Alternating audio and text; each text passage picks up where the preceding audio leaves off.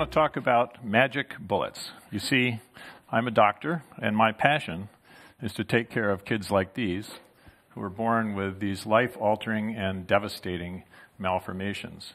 Now, we can't just cut these out. Well, we could, but it would make something of a mess. The problem and the solution actually lie at a microscopic level.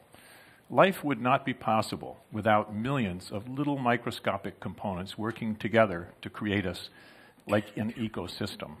What's wrong with these kids is that one or two of those components have gone haywire and grown out of control. So what they need is a magic bullet, something that affects its target without affecting the rest of that ecosystem. This goes back over 100 years ago to Dr. Paul Ehrlich, who was here in Boston, by the way. He not only coined the word magic bullet, he was the first to describe chemotherapy, antibodies, and in fact, the first antibiotic. Now, those are examples of magic bullets at the molecular level that eventually led to modern drugs. However, a pill is not going to help those kids that I just showed you. Their problem is at a slightly higher level than molecules. They have derangements of little microscopic components of the tissue. So together with my friend John Parrish some years ago, we asked the question, can energy act as a magic bullet? And the answer was yes. In particular, we're interested in light energy. Now, most of you could look at these two cars parked on a hot summer day in Boston in the sunlight and tell me which one is going to get hotter. Right, the black car. Why? Because it absorbs more sunlight energy, and we reasoned that the same principle might be used inside the body. If you send in an intense flash of light, the objects that absorb just a little bit more light could get hotter and perhaps be targeted. This was quite successful, and one of the things you're probably familiar with that was invented in my lab, which is the Wellman Center for Photomedicine at Mass General Hospital here, is laser hair removal. This works by a pulse of light that's absorbed by the brown or black pigment melanin that's inside your hair follicles. And the heat that's created in the hair shaft actually diffuses out to the target. The real target are these stem cells, without which the hair follicle cannot renew itself. This is now the most popular use of a laser in biomedicine, and it's very useful for people. This woman, for example, has a disorder called hirsutism, a hormonal abnormality, where she has more hair on her chest than I do on mine, there on the left. And after just 2 treatments, she's permanently free of that problem. What really got me going on this, however, was this problem. This child has a common birthmark called a port wine stain, and what's wrong here is a massive excess of little blood vessels throughout the skin. To solve this problem, we had to turn to a different type of laser technology called pulsed dye laser.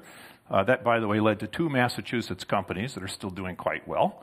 And the same principle applies here. We are able to destroy at the microscopic level just those little abnormal blood vessels. At age 2 years, this is her after a series of 6 treatments. And with no further treatment, at age 6 years, you can see she's much better. Now, she's not perfect, and we still have lots of problems to solve here that we're still working on. You can see she has a residual birthmark, but she's much better off with that. Now, this guy, he clearly doesn't like my talk, right? This little Asian boy was born with something called nevus of Ota. And here the problem is similar, but it's at the single cell level. His skin, and in fact his eyes, are peppered with little pigment-producing cells called melanocytes. And in order to go after them, we had to come up with different technology called Q-switch lasers. These are very bright, 1 billion watts of light power, packed into a few billionths of a second to destroy just those cells. This is my favorite thing to treat, because the outcome is usually perfect skin, just like he has here. But you can see his eye is still involved. He's got that blue eye on his left. And that's because this laser is a bit too dangerous to use in the eye. Well, when the target is so small as a single cell like that, interesting things happen. We have to pack in so much light in such a short period of time that you get explosions. This is an unusual picture. It's a highly magnified picture taken in 1/millionth of a second of what's going on inside those pigment cells in his skin. And what you see here is the violent boiling of the cells. So it's more of an explosion. Same thing sort of happens in your teapot, but very fast here. What's interesting is that it's so well contained that the adjacent cells survive, and so you get these excellent results. Well, we began to ask the question then, how small can this go? Can we go all the way down to the nanotechnology size of nanometers? Much, much smaller than a cell. Well, what I think is the most interesting example of this goes back 6,000 years. This is Utsi. He's the oldest mummy ever found. He's a European gentleman who spent much of those 6,000 years frozen in a pond up in the Alps, and he was kind of released, I guess, by global warming.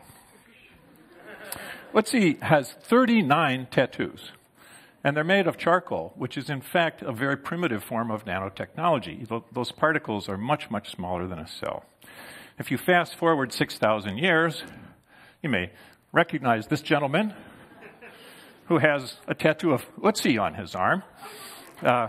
Some kind of psychic, if not cutaneous connection there over many millennia. And if Mr. Pitt ever wants that off, we will use this kind of technology to do it. I have nothing against tattoos, by the way. I think they're wonderful. And the reason I think they're wonderful is they have been the precursor to some new technology. It turns out, if you take absolutely pure gold and make a little nano rod out of it, it becomes an antenna that absorbs an insane amount of light. And when you pump this with the lasers, it's possible to use it to target cells as long as you can get that little thing to go to the right place. So if you coat these nanorods with molecules that recognize and bind to cancer, and this is an example in a mouse. This is work from, not my lab, but from Sangeeta Bhatia's lab at MIT.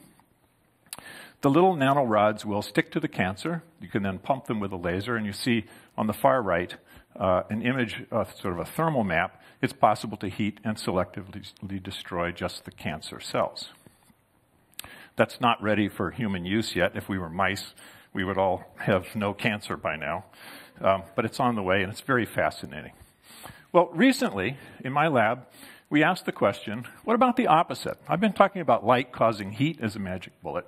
What would happen if we take energy away from the body? And is it possible that cold can ever act as a magic bullet? Well, if you take care of kids like I do, you run into strange things. And there's a fortunately rare occurrence. Newborns and young children, when given a frozen treat, if they suck on it long enough, their fat little cheeks get very cold, and they develop inflammation in their cheek. And what's interesting is that only the fat gets inflamed and then dies, and it's harmlessly absorbed by the body. And you end up with a kid, not like this one with nice fat cheeks, but a skinny-cheeked child. This actually goes by the medical diagnostic term of popsicle paniculitis. It's true. So we ask, what's going on here? And could this possibly be used in medicine? Well, what's going on is shown here. These are a microscopic picture of living fat cells brought down to the temperature of your refrigerator. And inside those cells, the molecules of lipid, fat molecules, crystallize, and they form lipid ice, which is very stressful to the cell. It goes ahead and dies, and then is naturally resorbed by the body. That's what goes on in the kid's cheeks. It's also what goes on with a stick of butter. You put butter in the refrigerator, it gets hard. You put it out at room temperature, and it's soft, and you can spread it around. Well, we thought we would do something interesting with this. So we made a device that picks up a roll of your fat from your belly and starts cooling it from both sides. And you leave that on there for about an hour at refrigerator-type temperatures, actually a little lower, and you get the stick of butter phenomenon. All right? And this was recently approved by the FDA. It's available for those of you who, ate a little too much for lunch. That's interesting. It's very interesting that we can use something as simple as cold as a magic bullet for cells that are rich in lipids and fats. We'll see where this goes next. Look, I want to get back to kids in the last few minutes here. There are lots of children in this world who need such help. And recently, together with my friends, Tanya Tran and others, we opened a clinic in Vietnam. Vietnam is a country where the average income is less than $3 a day. And they simply cannot afford to provide for children this kind of technology we've been talking about.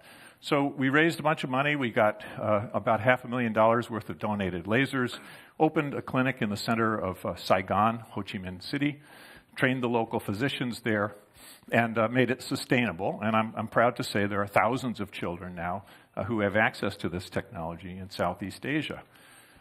I learned many things, met many friends, but along the way, I saw some things I never had heard about. This little child, you can see there's something wrong with her left arm. And in Southeast Asia, as a sort of act of desperation, they actually paint their children with radioactive phosphorus. I've never heard of this before. This is not a magic bullet. This is a tragedy.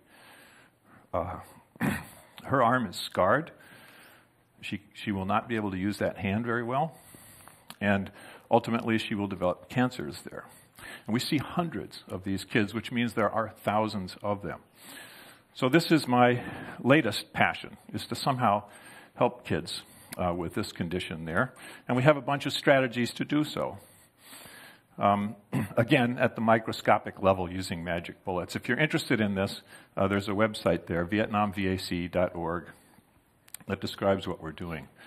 They also use a lot of open fires and cooking, and one of the problems there, we see these horrendous burn scars. I don't have time to talk about it. With some different strategies, we've started to not only repair wounds using light, but stimulate the normalization of the tissue. So this is my last slide. My suggestion to you is go ahead, be a magic bullet. Do something highly selective and helpful. For example, help a kid. Thanks.